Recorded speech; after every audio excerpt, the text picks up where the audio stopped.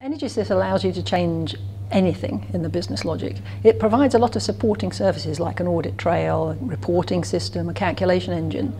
But you as the user can go in and define the data that you want to keep in terms of the database tables. You can add attributes to an existing table, and you can create whole new applications that way. But you can also add logic or change the logic that is there currently, because the logic is all defined in Excel formulae. So it's an environment that most of our end users are very comfortable with, that they can specify any kind of logic they want, or if they have an existing spreadsheet with logic in it, then the system can absorb that and use that as the basis of the calculation logic that they use. So business rules can be changed very quickly, very easily by the end user.